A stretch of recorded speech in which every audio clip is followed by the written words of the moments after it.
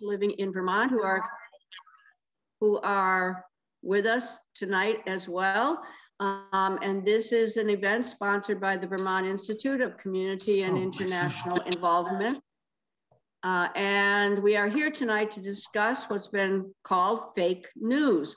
There's a lot of talk about fake news, both from the left and on the right as well. Everything seems to be in question about what the media has been presenting, both from a left point of view and from a right point of view.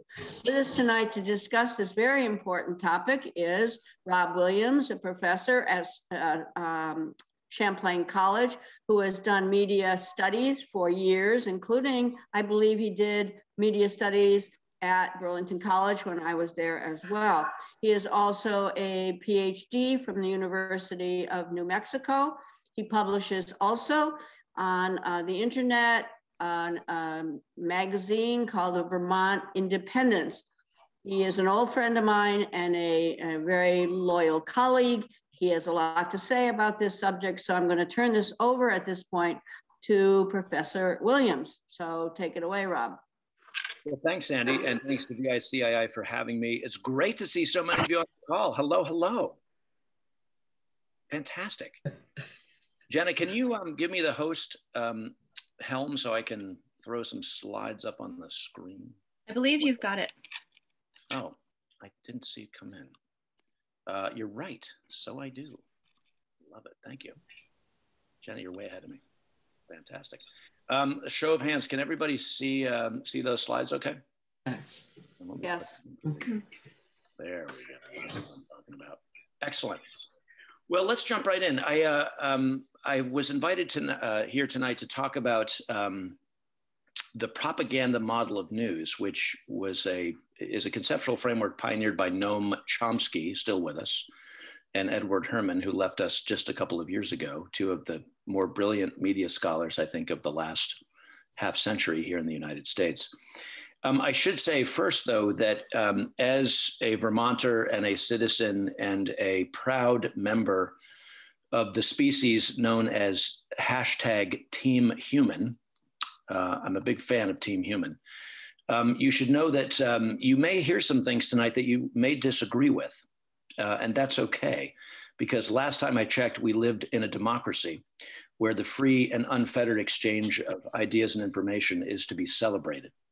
I'm also a big proponent, you should know, of a couple of things. I don't belong to any political party.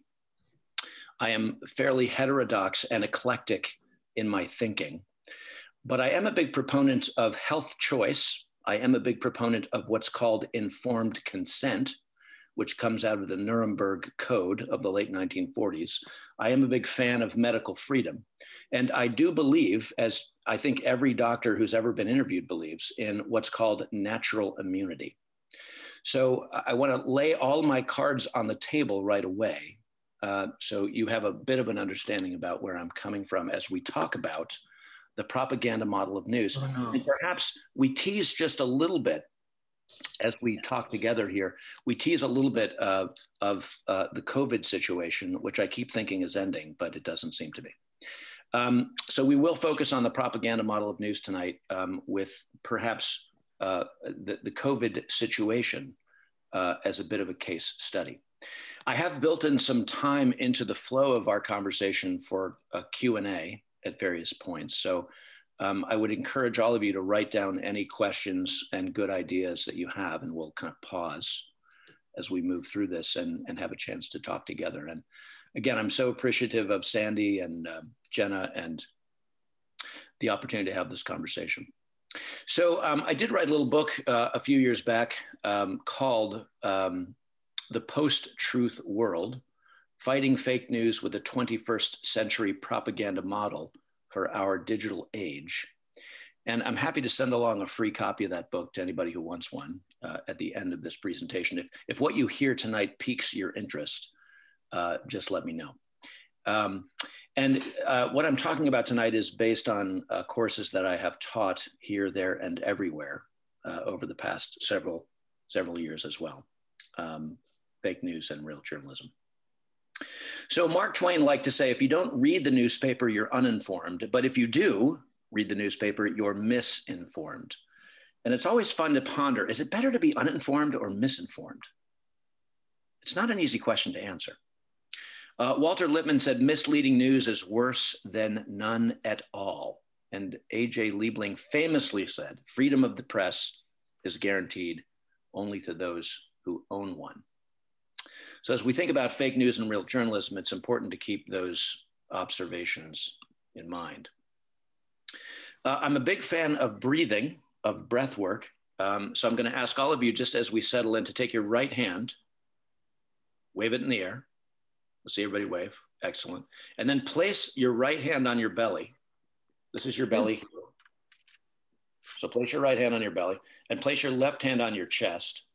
I'm just moving my screen here. And I'd invite all of you just to close your eyes with me here, just for a few breaths.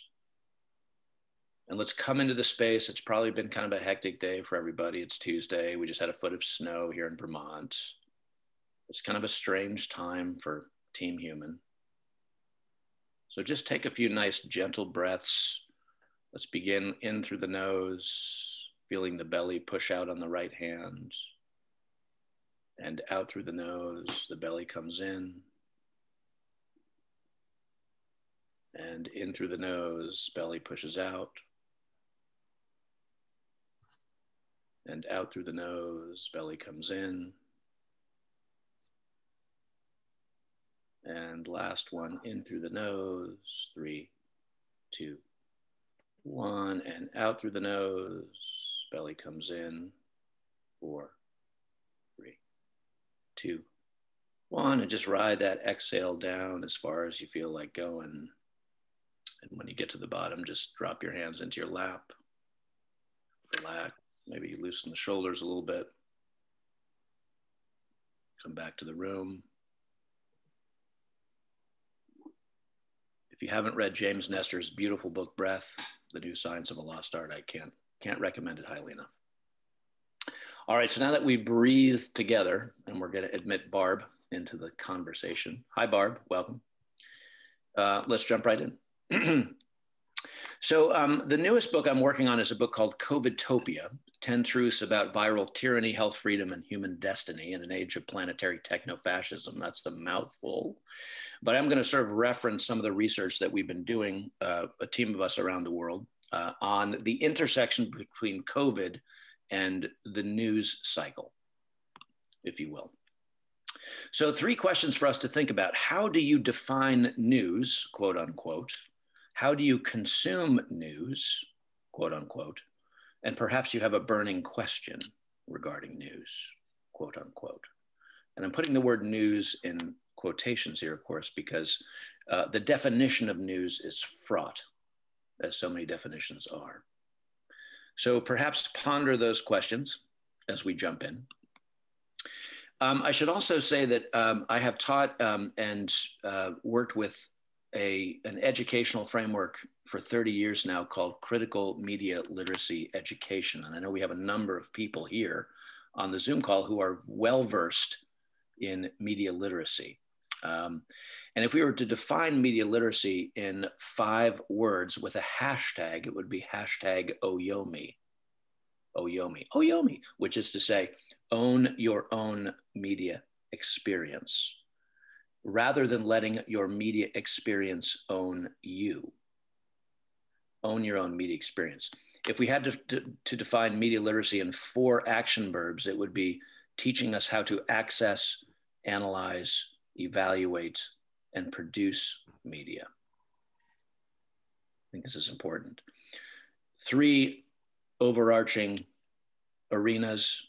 Media literacy could be understood as deepening our knowledge, our skills, and our activism around media and stories. We are humans, storytelling creatures. We live and die by stories, quite literally. If we had to define media literacy in 2 words and 2 concepts, it would be this idea of trade-offs. Whenever we have a media experience, we're reading the New York Times, we're listening to the national public radios, we're watching Fox, whatever we may be doing. Good things happen and bad things happen. And to understand the trade-offs, the goods and the bads, is important. The other two-word concept is this idea of Socratic dialogue, that the most important thing that we could be doing as thoughtful humans and engaged citizens is asking questions of one another. Something that hasn't happened nearly enough, I think, in this COVID situation, by the way. If we have to define media literacy in a single word, there are three. Number one, let's be skeptical rather than cynical. Skeptical rather than cynical. A cynic lies on the couch and binges on the latest Netflix reruns because he or she is convinced they cannot make a difference in the world. But a skeptic gets off the couch and asks the questions and moves out into the world to engage the world. That's the difference in my mind between a cynic and a skeptic. We're also talking about power and about choice. One of the beautiful things about being human, and perhaps one of the tragic things about being Homo sapiens, being human, is that we are always engaged in the process of making choices about how we live our lives individually and collectively. And the choices that we make, of course, shape the power that we have or do not have over our minds, over our bodies, over our spirits. Again, individually and collectively. So that's sort of a nice overview, I think, of critical media literacy education, which is what I bring to bear in studying the propaganda model of news, fake news, and real journalism. So let's begin with a definition of real news. Before we talk about fake news, whatever that may be, real news, as I understand it, is defined with 6 ingredients. News, first of all, is storied information. It's information that's encoded in stories. And again, we humans are powerful storytelling creatures.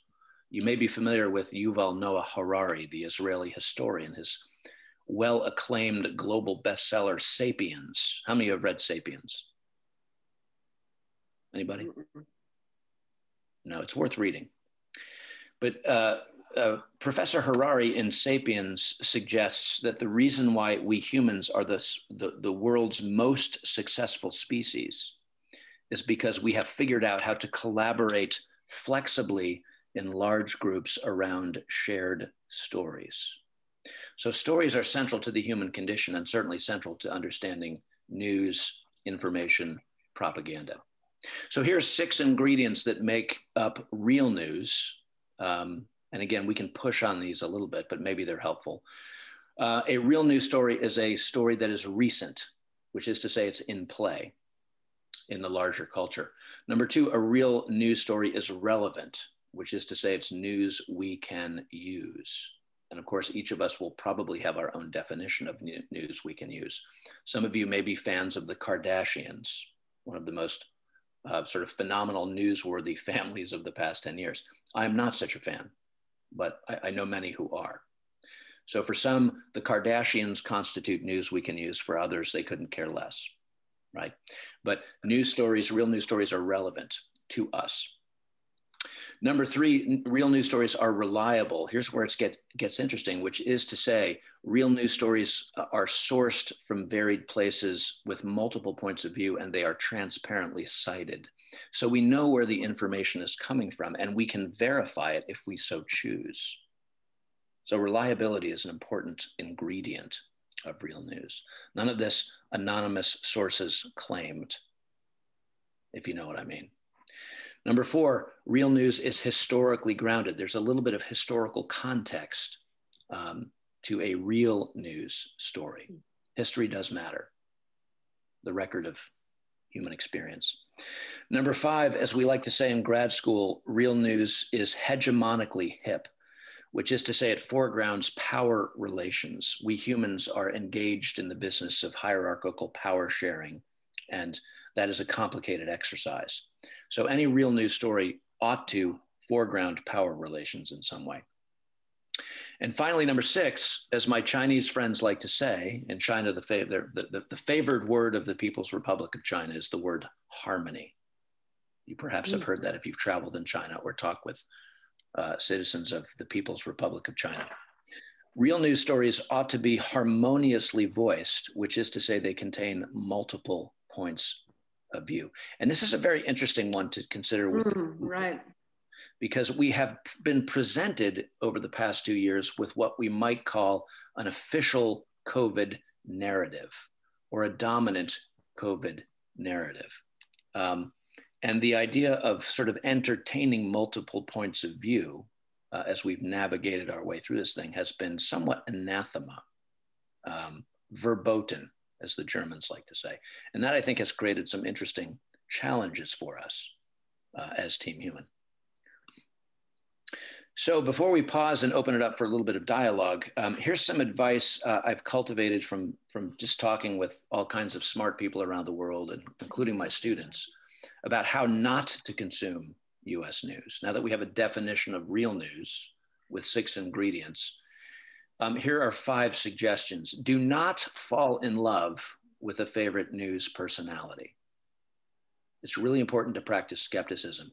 So if you're a Tucker fan, or if you're a Rachel Maddow fan, it's best to divorce yourself from the love affair, if you know what I mean. Don't fall in love with a news personality. Number 2, do not trust, quote unquote, a single news program. Look at the word program for a moment. Do not trust a single news program.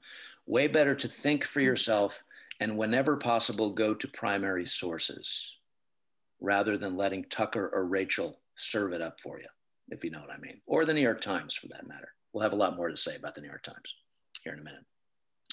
Number 3, do not habituate yourself to a single news channel. So many of us consume news habitually. We get in the car, NPR's on. Okay, I'll listen to NPR or WDEV, for those of you Vermonters who are familiar, right? Or the New York Times falls onto our doorstep or into our computer inbox every morning, let's say. So we very quickly habituate ourselves to a few sources of news. Way better to graze, especially to graze in fields with which we think we are at odds with.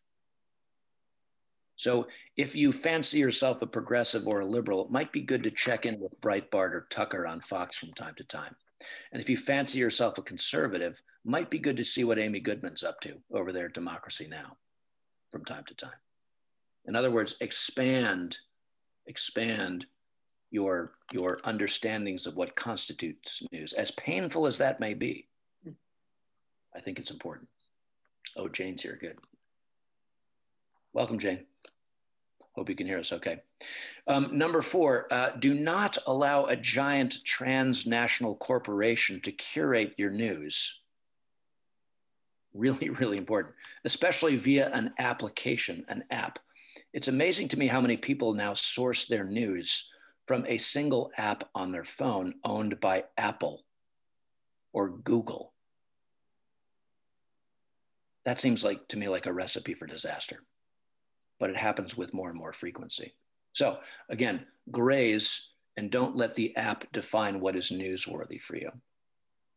And finally, my advice is do not consume news daily. In fact, distance yourself from the news landscape. My dear neighbor, Bill McKibben, some of you I'm sure are familiar with Bill, he and I agree, we don't agree on everything, but we do agree that it might be important to maybe consume news much less frequently than we think we should. You know, maybe once a week is enough to consume news, just to kind of keep an eye on things, finger on the pulse, if you will, right? In the age of constant news and the 24-hour news cycle 7 days a week, establish a little bit of distance. Breath work helps, by the way. So before we jump in here, yes, let's pause for a minute before we jump into the propaganda model of news. Any deep thoughts or questions coming to mind? And let me stop sharing the screen here. I don't see anything in the chat. Could I ask a question? Yes, please, Sandy. When you say that the Chinese model is to produce harmony in the end, because that seems to me not terribly healthy and objective. I mean, yes. Harmony, I don't think should be the objective of the news, is to create the agreement to disagree as well, and to disagree in peace. Yes, I love that. You know? Yeah, yes, and I agree with you. So I use the word harmony in my ingredients definition of news to suggest we need multiple points of view on a single news source. And I muddied the waters by referencing the Chinese government's constant use of the word harmony. Yes, to smooth over those different points of view. Yeah. So you're right. We don't want to adopt the Chinese government's version of harmony. We want harmony that presents us with multiple points of view. Well, in other words, the agreement to disagree and not beat each other up. Yes. And this has always been a hallmark of a small d democratic civilization, is our capacity to hold disagreements and debates as a healthy and necessary function of democracy. Yeah, really important distinction. Thank you for that. Yeah. Thank you. Other questions, good ideas, thoughts? I see the wheels are turning. That's good. All right, so let's jump into the propaganda model. I'll reshare the screen here. Everybody see that okay? So Robin, thank you for sending to me yesterday that short video of the propaganda model. I don't love that video, I will say. It's a little bit, there's a couple things about it that I think are a little bit off based on Chomsky and Herman's work. It's not bad. And as I mentioned to your other question, I'm happy to share the book once we get going here. So some of you, I'm curious, just by a show of hands or emojis, how many of you have read the 1988 Chomsky-Herman book, Manufacturing Consent, The Political Economy of the Mass Media? Oh, good. So I see Renee, I see Robin, I see Sandy. Excellent. Yeah, so it's probably the most underappreciated book ever written about news and information in the United States. And to be clear, I'm not endorsing the propaganda model. I do, however, find it a useful framework, one useful framework for making sense of why we get the news that we do and why we don't get the news that we don't get. So if you're unfamiliar, Edward Herman and Noam Chomsky teamed up in the mid-1980s to conduct a multi-year case study of everybody's favorite daily newspaper, the New York Times. And after running the New York Times through their research algorithms, they were analog at the time, not digital, they put together this book, Manufacturing Consent. And I think it's probably the most sophisticated critique of the US news as an industry ever produced. It is still in print. And I was asked just a few years ago to update the propaganda model of news for the 21st century's digital age by my colleagues at the Project Censored program in California. So I work with them to do that, and then we put that in the book. So this is a copy of the second edition here, Manufacturing Consent. And to be clear, what Chomsky and Herman are up to here is what we call a structural or a content analysis of the New York Times. They took a really good hard look at how the New York Times covered news stories, both domestic and foreign, and then drew some structural content-driven conclusions from their research into the New York Times. This is, of course, the cover of the Times from just a couple of months ago. So we want to distinguish their structural content analysis from other approaches to making sense of the news, like looking at historical case studies. This is a brand new book, just dropped, excuse me, just about 2 months ago, written by Ashley Rinsberg. It's called The Gray Lady Winked. And if you're not familiar, the Gray Lady, of course, is one of the many nicknames for the New York Times, the old Gray Lady, the Gray Lady Winked. How the New York Times misreporting, distortions, and fabrications radically alter history. And the foreword to the book is written by a dear friend of mine and colleague. He teaches at New York University, Mark Crispin Miller, who has probably forgotten more about propaganda and news than most of us will ever know. And this is a really important book, and I couldn't put it down. I spent a whole weekend immersed in this book. And you should know too that Ashley Rinsberg tends towards the politically conservative end of the spectrum. So for those of you who fancy yourself progressives and liberals, even more reason to read his book, because he provides an interesting both political, ideological, and case study analysis of the New York Times. And he actually ends the book with a chapter about the 1619 Project, which has been much in the news the past couple of years.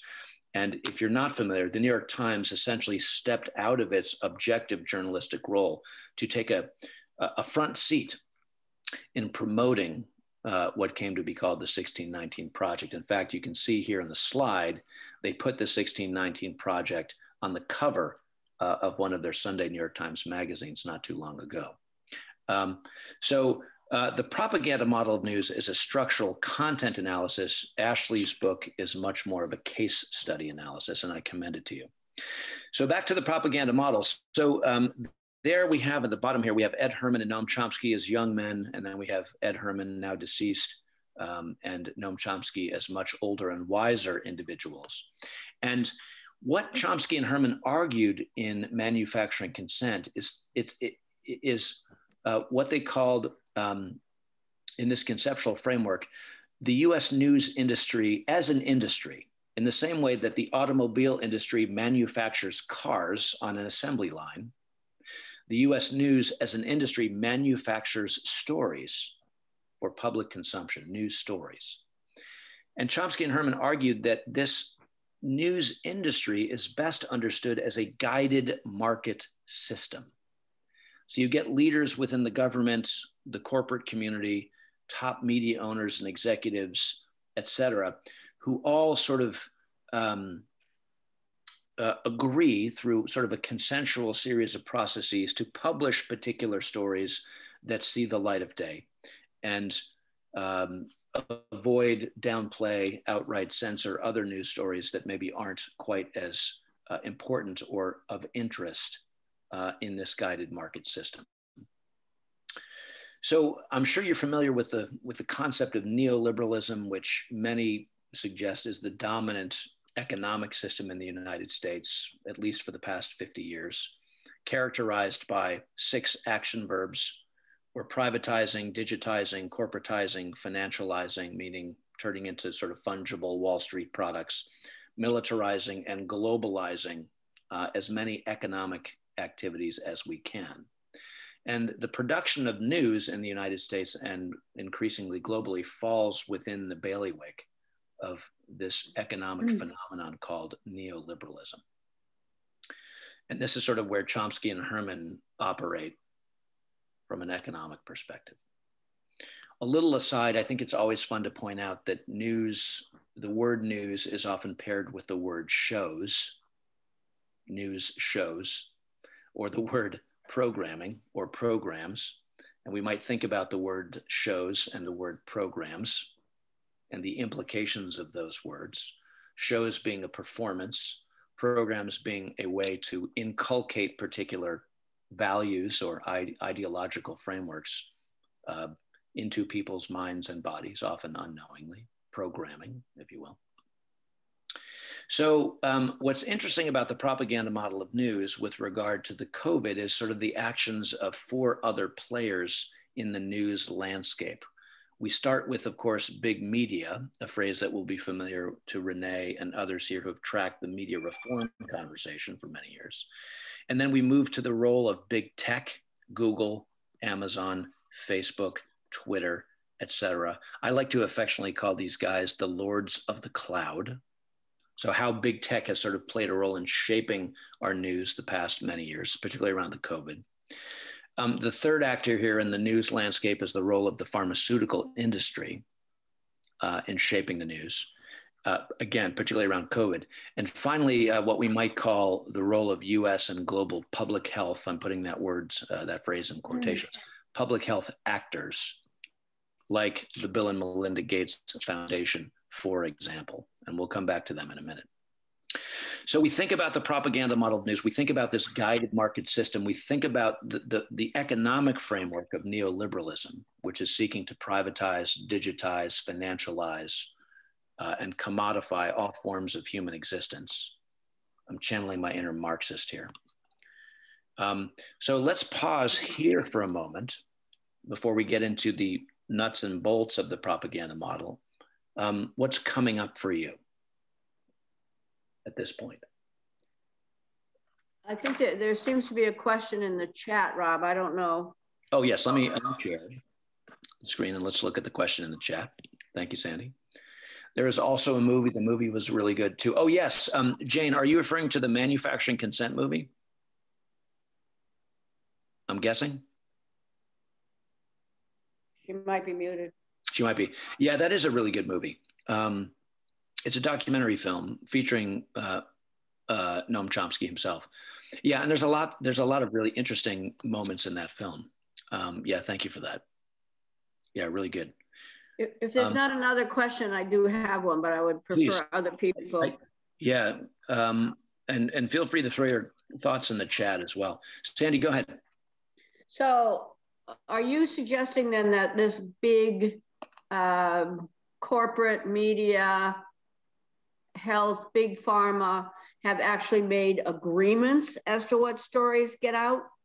Or are those agreements just understandings? Yeah, that's a good question.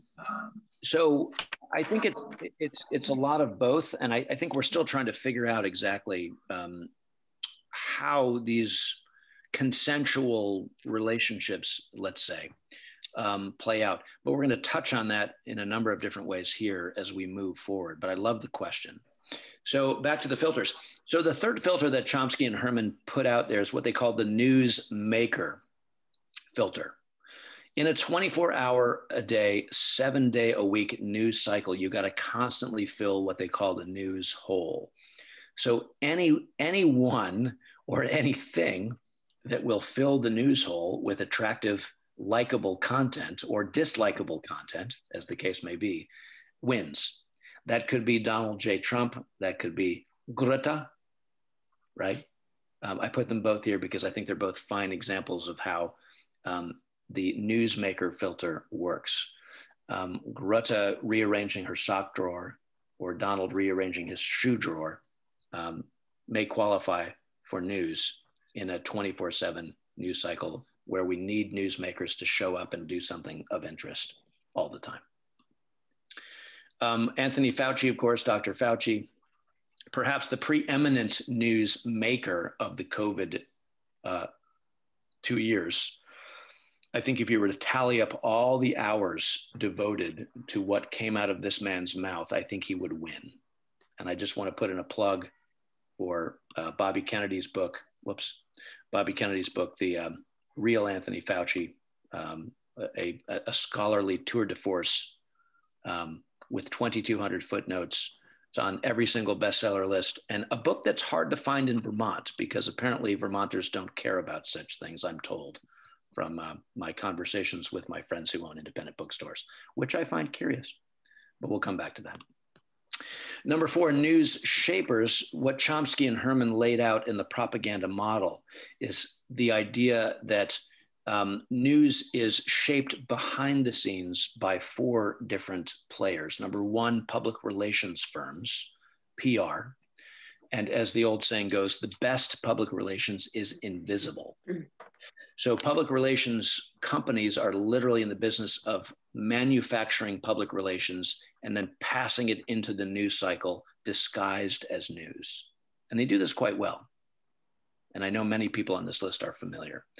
Number 2, news shaping organization, think tanks of every description that are in the business of generating white papers, et cetera, and then converting them into newsworthy content.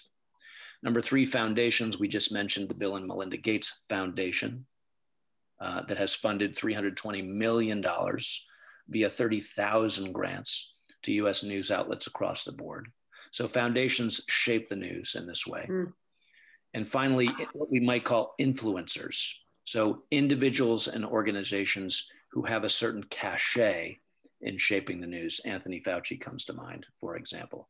Or maybe a more provocative example, Joe Rogan of the Joe Rogan Show, who now has the single most popular podcast on the planet, with Really? an average of 11 million viewers and listeners per podcast, which he drops 3 times a week. Could I ask something, Rob? Yes.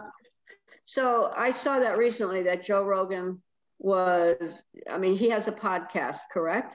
Yes. Have there been attempts to censor him or take him off the air? Because his views are, that's what I've heard, and yet he continues to be the most popular podcast, whatever that is, in the world, correct? Yes. Yeah, Joe Rogan gets an average.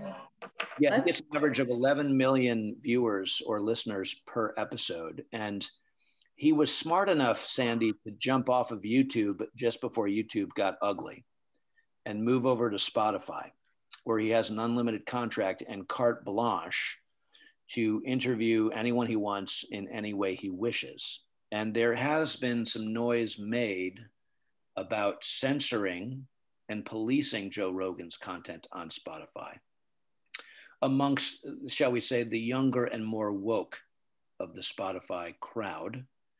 In other words, people who listen to him, or? No, employees within Spotify who are cranking with Joe Rogan for having open-ended conversations with scientists who don't adhere to the official COVID narrative. Right. So far, the Spotify executive team has said, we're going to let Joe Rogan be Joe Rogan. And of course, that's good for Spotify business because he brings it in. Correct. Right. Okay. We'll talk about Rogan some more in a minute. But what's so interesting about Joe Rogan and others like him is they're modeling long-form dialogue.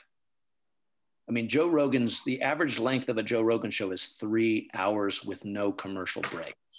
Think about that. And he's getting 11 million viewers on average per episode, because humans are hungry for long form, uninterrupted, uncensored conversation. You think so? The numbers certainly bear that out. Yeah. Okay. And I'm guessing that most of you are probably not regular Joe Rogan listeners here, but he is the most popular news delivering personality on the planet right now, for better or for worse. Jeez. And that's fascinating. Just to put that into context, I watched Anthony Fauci a week ago on the official White House YouTube channel. And Anthony Fauci got under 1,000 views. Joe Rogan's 11 million on average. And for his most popular podcast with Dr. Peter McCullough and Dr. Robert Malone, the co-inventor of the mRNA vaccine technology, Joe Rogan's getting 40 million views. And Fauci's getting 1,000 on YouTube. So think about that. So let's move on. Number 5, we'll skip that. Chomsky and Herman posited the 5th filter, what they called FLAC, or negative criticism. When news journalists or news organizations challenge the status quo, or they stray from the official narrative. Here's Phil Donahue, Chris Hedges, and Ed Schultz interviewing Bernie Sanders before he was called off by his MSNBC CEO team. God forbid you cover Bernie Sanders in 2016, the most popular Democratic candidate in the country. We certainly wouldn't want to do that. FLAC is negative criticism targeting journalists or news organizations that cross lines that the guided market system does not wish to be crossed. And I know this group well enough to know that you're all familiar with Donahue and Hedges and Schultz, so I won't belabor it. So those are the 5 filters that Chomsky and Herman laid out. A little bit of COVID fun here. So National Public Radio was just one of dozens of US news outlets to target the 12 most egregious disinformers when it comes to vaccine hoaxes, if you will. Robert F. Kennedy, who just published a tour de force on Anthony Fauci with 2,200 footnotes, is on that list of vaccine hoaxes, which is a term I find endlessly interesting. And right here in Vermont, of course, our very own Chelsea Green Publishing, fronted by Margot Baldwin, I think perhaps one of the most courageous publishers in the country right now, has now published 3 books on the COVID situation, none of which are getting any traction in independent bookstores in Vermont, and are actually getting lambasted by Vermont's mainstream press, including my dear friends at 7 Days, Paula and Pamela, for peddling coronavirus misinformation, which I find, this is a great example of flack or negative criticism. How many of you have read The Truth About COVID-19 published by Chelsea Green? Let's get some hands. Who's read it? No one. No one has read it. Have you? Oh, yes, twice. Renee, thank you. Yeah, it's a book with 435 footnotes, all sourced from the CDC, the World Health Organization, the New York Times, and all of our favorite news outlets. And that the 7 Days would put this on their cover and engage in a feature hatchet job of Margot Baldwin without considering a single footnote or fact in the book is egregious. And I've written Pamela and Paula to tell them that. I haven't yet got a response. So let's pause here before we get into the 5 filters of our digital age. What's on your mind? Well, I wanted to ask more about what happened with 7 Days. What did they do? They just criticized the book or what? Or did they call for the censorship of the book or that it not be sold? Or what happened exactly with them? Well, Senator Warren called on Amazon to cease and desist selling the book, which and Chelsea Green is now suing Senator Warren for making such a ridiculous suggestion that we shouldn't engage in the free trafficking of ideas. But what 7 Days did was in some ways even weirder. They published on the cover of their weekly newspaper, which I read religiously and generally like, a feature article purporting to be about this book, but really, if you read it, you don't even need to read it closely. It really was sort of an attack on the publisher, Margot Baldwin, for having the audacity to publish a book that bucked the official COVID narrative. A well-researched book, by the way. Right. And that is not to say that everything in the book is something we should agree with. No, but in a democratic society, one should engage and support, I would think, the free and unfettered flow of information. So if you haven't read it, and maybe you were scared off by the 7 Days article, or maybe you're busy, it's a really good book, as is Bobby Kennedy's. Robin, please go ahead. Robin, you're muted.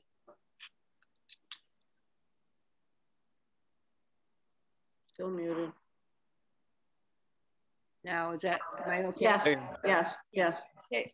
Yeah, I have actually 2 questions. The first one is about Rachel Maddow. I started reading her book, Drift, and I felt that that book drifts a bit outside of the handcuffs she's under on MSNBC and I'm just wondering what you think perhaps she's writing, this is one of several books she's written, that she does that to express more her thoughts than that she can't express on the station, because it was very critical of the military.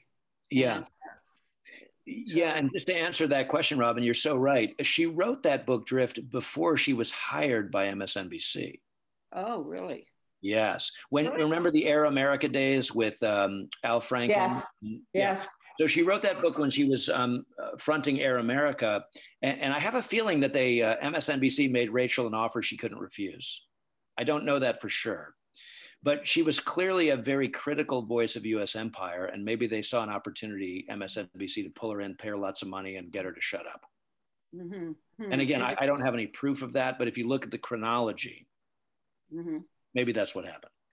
Okay, my second question is about an article that Sandy sent out recently by Naomi Wolf. Yes. Wolf. And So she talks about how there's so much information that women's periods are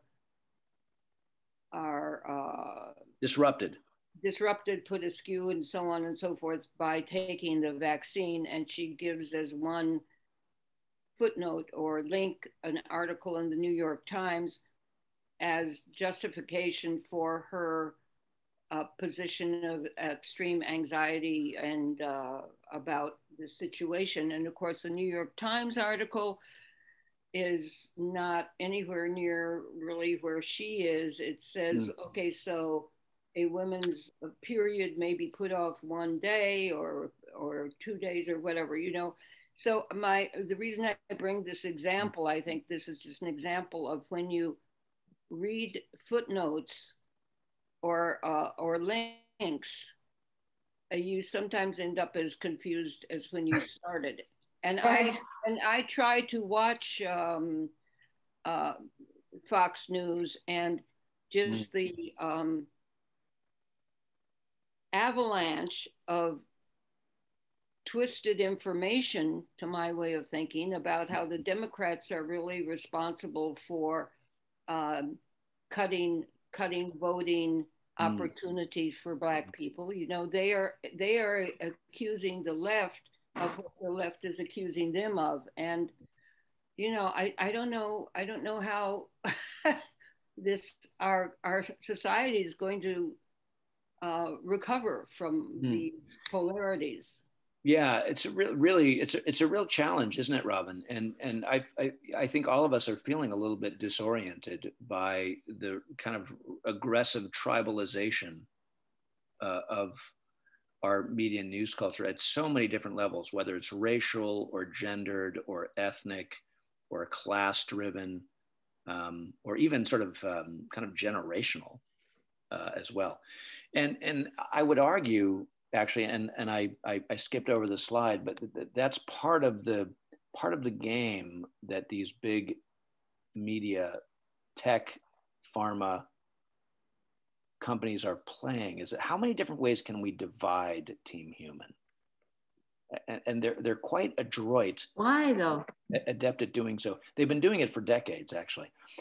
Well, because a divided populace, Sandy, a divided citizenry is a weak citizenry. And if you're interested in sort of not only controlling the narrative, but kind of steering the future of civilization and the species, if you can divide the species, it gives you much more power over them vis-a-vis that particular community. But let me, if I may, because I want to lay out our 5 digital filters. I'll do it quickly, and then let's circle back around to these questions. But one last comment, Robin, for you. I was just traveling and working in Costa Rica last week, and I had the good pleasure of traveling with 3 young women, all in their 30s, who all told me, it was fascinating, that their own menstrual cycles had been disrupted by this COVID situation. And it was really eye-opening for me, actually, because I had heard, like you had, I've done a lot of reading about this, and I've heard what I've heard in the news. And these were 3 women from sort of 3 different parts of the country, all coming together for the first time. And they all sort of confirmed their individual stories together in my presence. And it was so fascinating. And so again, that's just anecdotal, but to your point, it's, go to the source, I guess, is partly what I'm suggesting. So let me jump ahead here and lay out very quickly the 5 filters of the digital age. How many of you have read this book, The Age of Surveillance Capitalism? This is Shoshana Zuboff's masterwork, professor of business emeritus at Harvard University. The subtitle of the book says it all: The Fight for the Future at the New Frontier of Power. And she really takes on in this book, and it is truly a tour de force, the emergence of the algorithm with a capital A, of the power of big tech to not only surveil Team Human, but to steer our thoughts, our feelings, our behavior. So I recommend the book. to you all. And I teach the book at UVM and now at St. Michael's College. So there are 6 filters that we laid out for the digital age and the propaganda model. The first is what we call the deep state disinformation filter. And I'm not getting all Alex Jones here by using the phrase deep state. I'm drawing on a body of scholarship, Peter Dale Scott, Peter Phillips, Mike Lofgren, whose book is featured here. We're talking about unelected federal bureaucracy that plays a huge role behind the scenes in shaping our news and information culture. And I know this group on the Zoom well enough to know that you're all aware of Operation Mockingbird and some of the historical examples of how the Central Intelligence Agency, the Federal Bureau of Investigation, other unelected government bureaucracies have massaged the news over the years. And I think it's gotten much more aggressive in the digital age. The 7th filter we lay out here is the power of the algorithm, how computer codes behind the scenes determine what news and information we see and what news and information we do not see. And left-wingers will accuse the Google algorithm of right-wing bias, and right-wingers will accuse the Google algorithm of left-wing bias. And the reality is, it's kind of contextual and situationally dependent, which is its own kind of conundrum and fun. The 8th filter is what we call filter bubbles. I know some of you are familiar with the work of MoveOn.org founder Ellie Pariser, who wrote a book after giving a famous TED Talk about filter bubbles. And filter bubbles simply refer to the news ecosystem we build around ourselves, each of us, through repeated returns to the same news channel. I will. Somebody's got their mic on. Let's kill the mic so we're not overriding the whoever that may be. So filter bubbles we do to ourselves by not grazing beyond our established, happy, habitual news channels. Algorithms, on the other hand, are done to us by the lords of the cloud who program and reprogram the computer codes that serve up news and information into our news feeds, whether it's our Apple News app, our Facebook page, our Google search results, our Twitter feed, etc. The 9th filter we call behavioral micro-targeting. And this is on the screen here is a gentleman named Alexander Nix, who in 2016 fall, right before the Trump-Clinton slugfest, parachuted from London into New York City and gave what is now a very famous 12-minute talk in which he suggested that his company, Cambridge Analytica, could use psychographic data, 5,000 data points on every single voting American citizen to massage the 2016 presidential election by selectively tweaking and micro-targeting very small groups of voters in key counties, in key states around the country. I know we're all fond of believing that the Russians hacked the 2016 election, but what I think is way more interesting is the Cambridge Analytica behavioral micro-targeting scandal of 2016. And of course, the power to behaviorally micro-target has only increased in intensity over the past 5 years. So this is a very important filter, and it's a good reason to sort of stay off of social media when engaging in political conversations that determine our collective future. That's very hard, I know, for the younger crowd, maybe not so hard for some of us here because we're perhaps a little bit older and wiser. And then finally, the last filter, maybe my favorite, is the use of bots, robots, or they're sometimes often called sock puppets. These are anonymous social media accounts or semi-anonymous social media accounts that are charged with attacking, defending, or disorienting social media communities with news, disinformation, misinformation. The Chinese government has a wonderful phrase for using sock puppets as armies on social media to distract, to disinform, to disorient. the People's Republic of China, their social media army calls it flooding the zone. We want to flood the zone.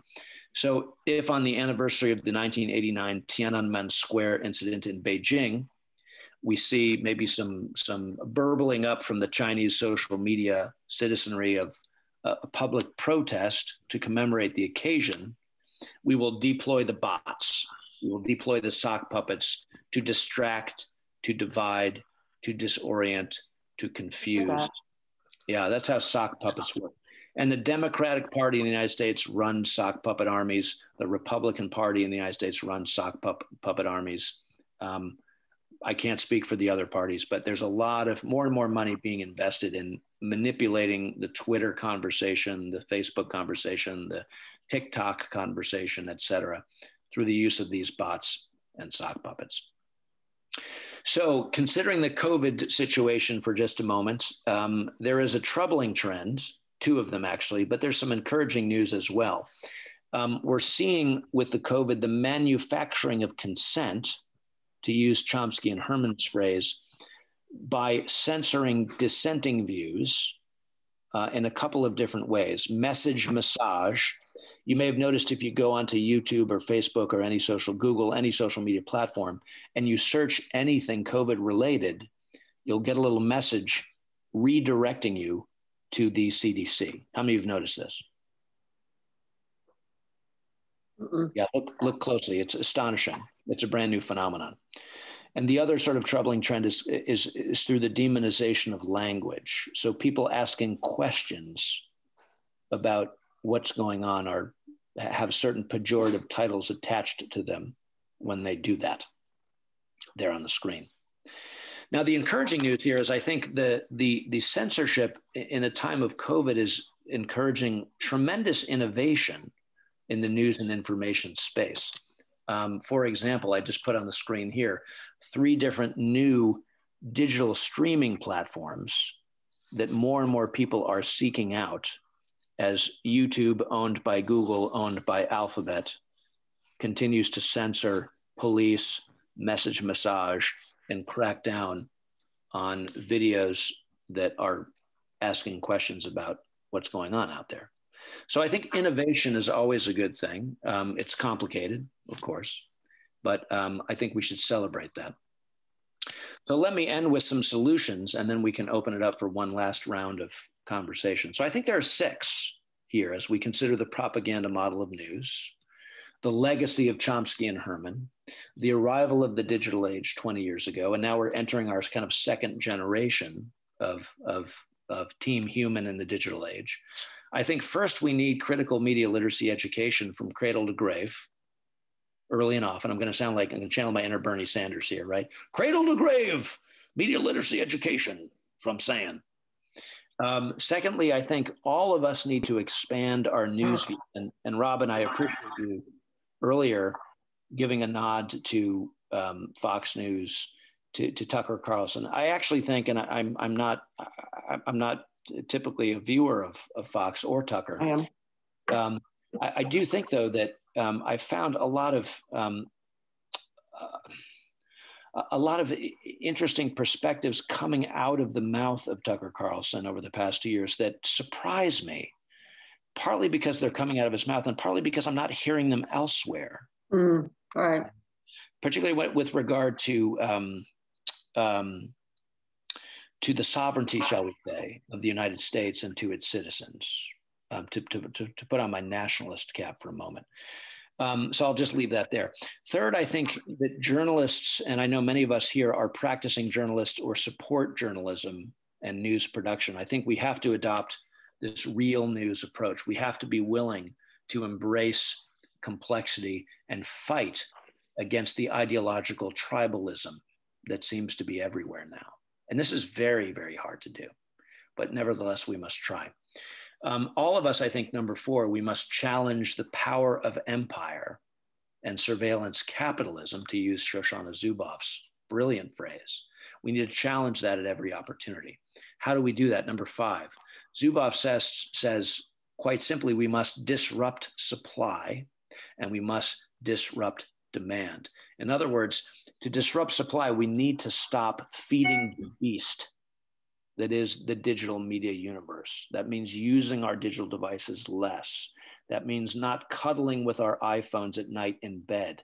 It means cuddling with actual humans instead and putting our phones in airplane mode. My students like it when I tell them this. It's like, go cuddle with humans, people. Come on, you can do that. By disrupting demand, it means relying on these digital news sources less than we are. And then finally, I think we need a lot more courage, and we need a lot more compassion, because we are being programmed for tribalization. We're being programmed. And I think it's important that we challenge that at every opportunity. So one last time, if you want to take a picture of the screen, here are the 10 filters that now comprise the 21st century propaganda model of news. Chomsky and Herman's first 5, the Project Censored teams 6 through 10. And I think we end with, we'll stop there. I think that's a good place to rest.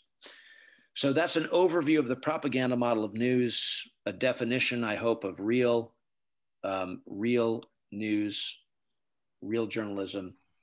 And when you define real news with those 6 ingredients and you look at these 10 filters, you realize how little real news we're actually getting in the culture right now. And I'll end with, I think, the most important thing we can do, and this is discouraged right now, but the most important thing we can do is listen to one another and to talk with each other in real face-to-face spaces and places. And we all know how hard that has been the past couple of years. I would argue perhaps by strategic design, because when humans get together and we do what we are programmed to do evolutionarily, which is to be social and in one another's company, exchanging energy, electrons, breath with one another, then we do represent a threat to the status quo. And that, of course, is the greatest fear of those driving this bus, is that we humans will recover our senses collectively and figure out how to move forward and challenge what's going on out there. So I'll stop there and let's open it up for questions and comment. I want to be respectful of our time. Rob, will you put it on speaker view for the recording? Oh, yes, of course. Thank you. Rob, there are 3 people in chat. Oh, yes, let's go there. Renee, do you want to go ahead and go ahead? Lay out your, I love your chat stuff there. You want to, you're talking about Rogan, I think. Sure, that was a long time ago. Yeah, I don't watch Joe Rogan regularly, but I was really impressed when his video, it was actually censored from YouTube and deplatformed from Twitter. And it was getting a lot of buzz in one of my private little chat groups. And so I turned it on and I listened to the interview with Dr. Robert Malone. It's a 3-hour interview in, I had to listen in 3 separate parts while I was working on a project. Yeah. And I was just so impressed. And I would recommend it to anyone. I found the link to that. I forget what the distribution platform is. I think you posted 3 new ones. I'm not sure if it said it was any of those. Maybe it was, I don't remember. But it was embedded in an article on Robert Kennedy Jr.'s Children's Defender page. And it opened with a little critique of it. And then it gave you some time sequenced highlights. So if you wanted to just hear a few bits and pieces, you could just scroll through that time. So I was just very impressed with the authenticity of Joe Rogan's journalism. Right.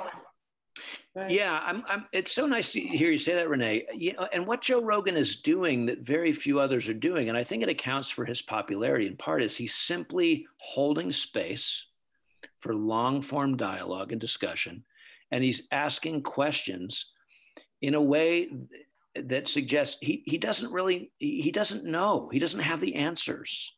He's simply asking questions, right. And he's funny, and so. There's a lot that's sort of interesting about him, but these are the reasons why I think he has the #1 podcast in the world right now, because that's all he's doing. Yeah, which I find fascinating. Yeah.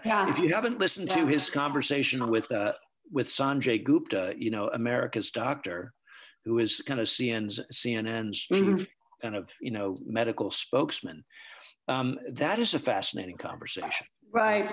And so Rogan is actually, he's a comedian and a cage fighting commentator, but he's actually modeling for us how to do real news and journalism in some ways. It's so interesting. Jimmy Dore is another interesting one. He's a comedian. Yeah, Jimmy Dore. Right. And he's left of Bernie. He's left of Bernie, for those of us on the call who are left of Bernie. But Jimmy Dore is also, he's simply asking questions, and he's really challenging the two-party status quo. The other place to look for real news is on Substack, because all of the great journalists who have been fired or eased out of their jobs at mainstream news outlets, Matt Taibbi, formerly of Rolling Stone, Christopher Hedges, formerly of the New York Times, Alex Berenson. And Glenn Greenwald. Glenn Greenwald, and Glenn Greenwald also. Yeah, right. There's an ever-growing list. All of these really brilliant journalists who are eclectic and heterodox in their thinking are now running their own Substack pages, and you can support them for pennies a month. Mark Crispin Miller, your colleague at NYU. And this is not to say all of these people are right all the time, but they're doing good journalism. So I want to throw out the prize-fighting commentators, the Substackers. Yeah. And Charles Eisenstein also is on Substack. And the thing that's just so amazing, I'm so glad you brought it up, is also Christina Stikos is a Vermont musician who's on Substack. Tons of people, anybody can do it. And you get such a wide variety of voices and interests and perspectives, and it leaves each of us free, like we should be in a democratic society, to pick and choose what resonates with ourselves. Well, yes. And I also think to challenge our own thinking and our own feeling about this. I so appreciate what Robin was saying earlier about, you read Naomi Wolf and she's citing the New York Times, and you go to the New York Times link and you read the New York Times article. I was like, well, that's a little different than Wolf was saying. But, this is welcome to the world of, engaged citizenry. It's hard, right? It's hard to hold the space for that. It's exhausting. But the alternative, of course, is worse, because we fall into sort of these ideological and dogmatic tribal kinds of patterns of thinking that really, I think, cut us off from the complexity of the discussion. And of course, there comes a point, right, when we have to turn it off for the day or for the week and go and commune with the flowers. But this is so central, so vital, I think, to small d democratic civilization. Yeah. So thank you for saying all that. So good. Nice to see you too. Yeah, likewise. Question? Yeah. Well, we just have about 8 minutes. Who hasn't weighed in yet? Who's got something to say? Yes, Eric. Eric has a question. I have just a comment. I've started my career as a reporter at the Voice of America, believe it or not. But even back in the days, we knew that it was a propaganda machine. That's, it's clear. But, our editor will tell me every day, Eric, unless you have 3 sources, we don't publish any news that you come with. And like for many years, I was ashamed of being, having gone there. I was an immigrant. I came here, I was given the opportunity to be a reporter at the Voice of America. So I didn't ask many questions. I did my job, and then later on, when I started reading Noam Chomsky and other people, I started to have some perspective. But recently, I've been very surprised that even the progressists, even here in Vermont, are glued on CNN that is not even at, you know, the à la cheville, how to say it in French, you know, like now even can compare to the Voice of America in terms of the treatment of information, you know? Like you listen to, you know, CNN 7 hours, like, you know, people are just like one side of the story. And to me, the progressists, I mean, the progressivists of America are responsible for that. Like, because they're fueling that, you know, a tribalism, you know, and then, you know, like we have to be different from the other side, where I thought that, you know, the Noam Chomsky people, the people that have me leave, you know, Washington, D.C. to come to Vermont, are those who are misleading me today, you know? And also, I have a question. Is it a recent phenomena, or is it entrenched in our, you know, even in the academic, you know, system? I remember when I came from France here. In France, you have anti-thesis, and then you try to juggle between the two. Here, I was taught, Eric, go straight to the point. Who's the bad guy? Who's the good guy? And I remember when I was, you know, reporting on the war, and then I would always be asked, as an American, you know, question, who's the bad guy? Who's the good guy? So my question is it something risky? The way we have to go straight to the point, make as much money we make, and also, you know, how can we go back to school and teach that to the kids? Wow. Yeah. Gosh, that was fun. God, I love listening to that. Thank you. Well, so let me just say a couple things by way of response. So you mentioned CNN. And it's important to understand that the so-called legacy corporate commercial news media companies, CNN, Fox, MSNBC, CBS, ABC, they are fighting for their lives right now. Because the internet, the internet is passing them by. So what CNN and on the left, let's say, and Fox, let's say, on the right, what they're doing is they're serving up news content that is increasingly tribalized and red meat for their audience as a survival strategy. And Matt Taibbi, in his brilliant book, new book, Hate Inc., Hate Incorporated, lays this out better than anybody. I highly recommend this book, Hate Inc., Matt Taibbi. So Eric, at the same time that CNN and Fox are throwing red meat to their tribalized audiences, we have the encroachment of big tech partnered with big pharma to try and control narratives around economic, political, and so-called public health decisions that affect us all. So it's a very complicated matrix right now, the news and media landscape. And it makes it, to Robin's point and Renee's point of earlier, it makes it very challenging for a free-thinking citizen, regardless of politics, to try and discern who are the good guys and bad guys. And I think we have to take each story and hold it up to the light as best we can and treat each story on its own merits, whether it's, to take COVID examples, mask wearing, social distancing, lockdowns, the so-called vaccines, et cetera. And whenever we can, go to the source. Renee mentioned Dr. Robert Malone. This is the guy who co-invented mRNA technology. Right. He's a pro-vaccine enthusiast. He has been for decades. And he has some questions about these technologies, right? And we should be able to listen, to evaluate, and to discuss those questions publicly. But that's not happening, just to name one example. So there's so much in what you said there. And I hope that was helpful by way of response. Robin, yeah, please jump in. Yeah, I just wanted to make a little pitch for Toward Freedom in yes, please. .com. Both Rob and Sandy, over time, long ago, were members of the board. We still exist. We don't deal with the issues we've been discussing here, we're more international, and our board is, you know, we have to evaluate everything our editor puts up. For example, there was an article on Ethiopia. Anyone thinking about Ethiopia these days? I am. There's a big war there. Who are the good guys? Who are the bad guys? We ran an article that is really from a Marxist perspective and a bit complicated, and but Eric liked it.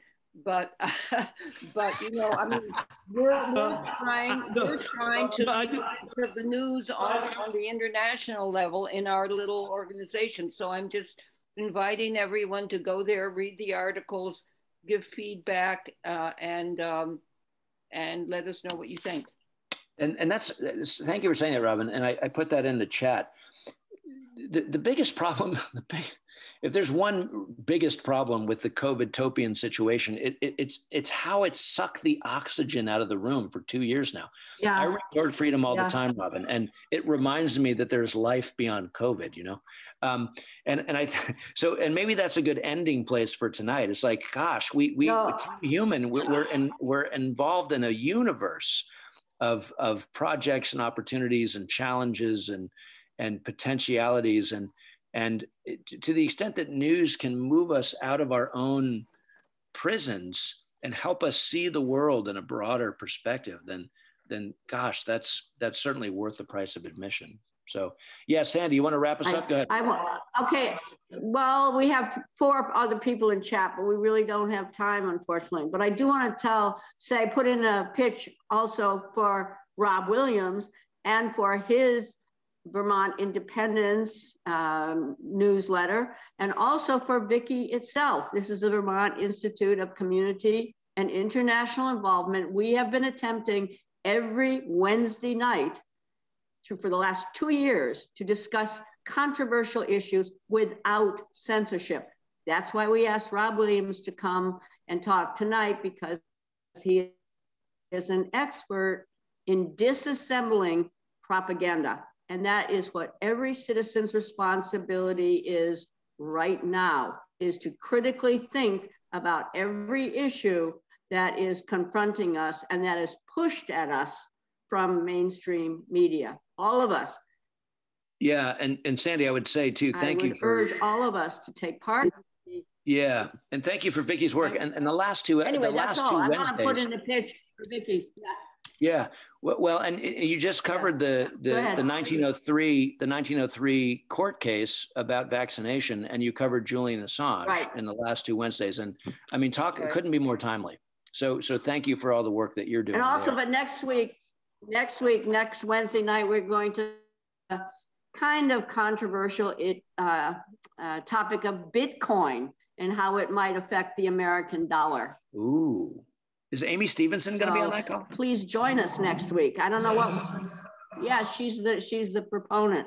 Oh she my is gosh, putting that's forth the argument that Bitcoin could destroy militarism. Okay. Yeah. Oh, all right. Too complicated for me. So next Wednesday. Anyway, but not for Amy. So join us next week at 6. I'm sorry to leave 4 people in the chat, but thank you, Rob, and thank you all for participating. Thanks, everybody. Happy 2022. Okay. See you soon. Good night. Good night, all.